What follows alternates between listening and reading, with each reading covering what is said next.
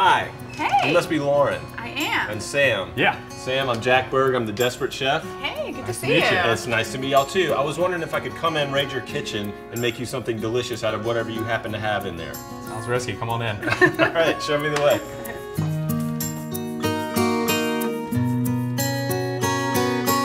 So, Lauren, Sam, you've let a stranger into your house to presumably cook for you. How do y'all feel about that? Excited. Nervous. Okay, great. Well, I'd love to get to know you a little bit. Tell me a little bit about yourselves. Lauren, what do you do?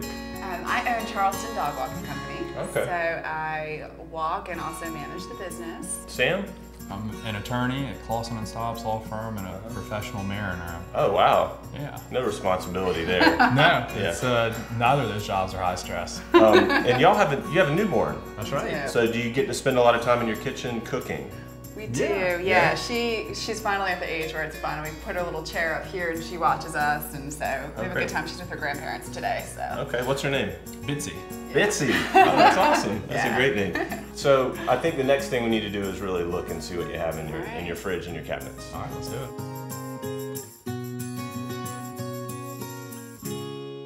All right, let's see what we got here.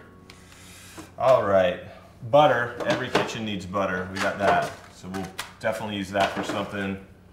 These caught my eye immediately, these beautiful raspberries you have here. We'll use those. The glorious, wonderful egg. You guys have plenty in here. We're gonna definitely make something delicious. Let's see here. Peanut butter horseradish. Comes in handy. You guys seem to be big horseradish fans. Yeah. All right, so I see a few things in here. There's some delicious greens down here. Baby spinach, beautiful.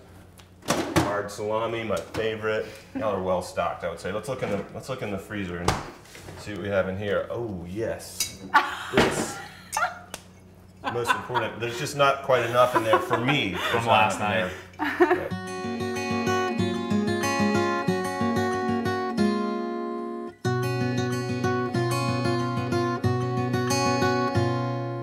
All right, gang, so I've raided your cabinets and your refrigerator. I found a few things. We're gonna slice this ciabatta that I found, do a nice slice of Granny Smith on top of that with some wilted spinach. Then I'm gonna saute this salami with this red onion, put it on top of the spinach, and then do a nice over easy fried egg on top of the whole thing. And then this beautiful stuff that I found, this pepper jelly from Monk's Corner, I'm gonna use some of the liquid and just garnish it. Because on the side of that plate, we're gonna have some berries with some cheese on the side. Sounds great. It's pretty impressive, Jack. All right.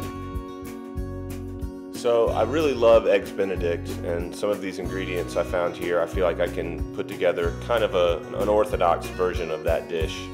These onions and salami are gonna cook and be really nice and soft along with that spinach, and then you're gonna have that little crunch with the apple. I really like adding apple to a lot of the things that I cook. I think that it really gives a nice sweet and textural counterpoint to some of the softer elements of the dish.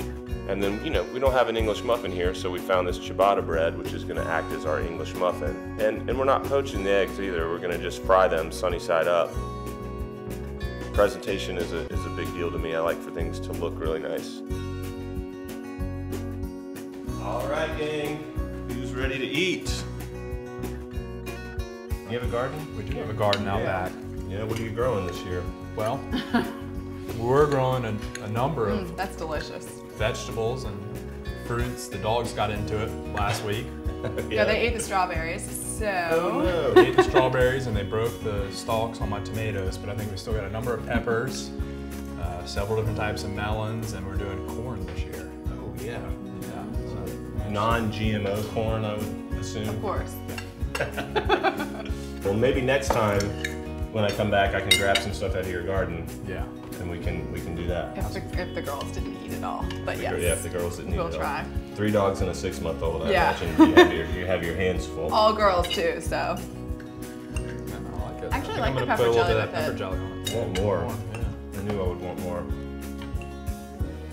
Uh, Again, thanks y'all for having me. I Jack is appreciate it. delicious. you. You did a It's fantastic wonderful. job. All right.